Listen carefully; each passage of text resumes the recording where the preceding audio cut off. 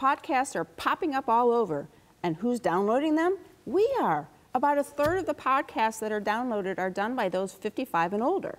If you haven't tuned in yet but want to find out how to listen in, then listen up, because Dave Jackson is here to tell us. Dave is a podcast consultant and owner of the schoolofpodcasting.com. Welcome to the show. Thanks for having me. So tell us first, what's a podcast? A podcast is a little bit like radio, except radio you have to listen at a certain time. So this is radio on demand, and you can listen on your computer, you can listen on a tablet. If you listen on your, if you have a smartphone, that makes it even more fun, because now you can listen to whatever you want, and there are thousands of titles to listen to. You can listen wherever you want, and then whenever you want. Wow. And the great thing is 99% of them are free. Oh, even better, yeah. So how do we, there's topics that we can tune into. How do we know what the topics are? It's hard to say. There are a bazillion of them. Think of it a little bit like a TV show, or a newspaper would be even better. Because you think at newspaper, there's politics, there's lifestyle, there's sports, things like that. So there are these wide-ranging topics, but there's also,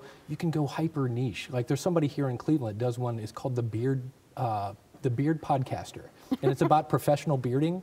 I have a friend of mine who does one for a minor league soccer team in Cincinnati called Cincinnati Soccer Talk, and that one was so hyper niche and hyper local that he actually got a sponsor. Wow, wow. How long do podcasts run, and how often are they aired? You can be as little as 2 minutes. There's a great quote from a radio executive that said, "There is no such thing as too long, there's only too boring." And so I have a client of mine that did a show for farming, and she sent me her first episode, and it was 3 hours long, and I'm like, "Judy, it's 3 hours long," and she goes, "Yeah, I know, my audience says it's too short," because her audience is farmers. They're out on a tractor 8 hours a day, and they're like, "Where's the next one?" So a lot of people try to make them like 20 minutes because that's allegedly the average commute in America, but it can be really whatever you want. And in terms of schedule, that again is kind of up to you. It could be daily, weekly, monthly.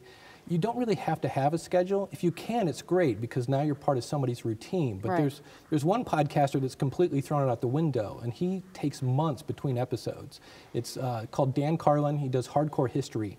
But when it comes out, it's such great content that he literally gets hundreds of thousands of downloads the first day. It's amazing.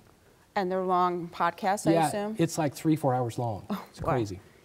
Do you have to be really techie, you know, like my kids are more techie than I am to handle a podcast? Not really. I always say if you can upload a picture to Facebook, then you can upload, you have file management down. If you've ever been in the car and the phone rang and you turn down the radio, you know how to mix audio. So you don't really have to be a giant geek. And in terms of if you wanted to find one, probably the easiest way is if you just went to Google. So let's say I was looking for retirement planning. Well, if I put the word podcast at the end of that, retirement planning podcast, and hit search, you're probably going to find something that you can listen to and give it a try.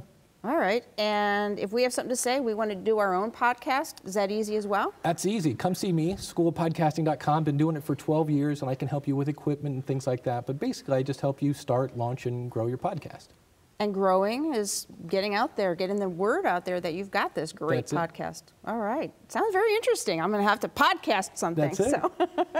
Thanks to podcasts, you can find information, history, sports, plain old storytelling, and more just waiting for you to take a listen.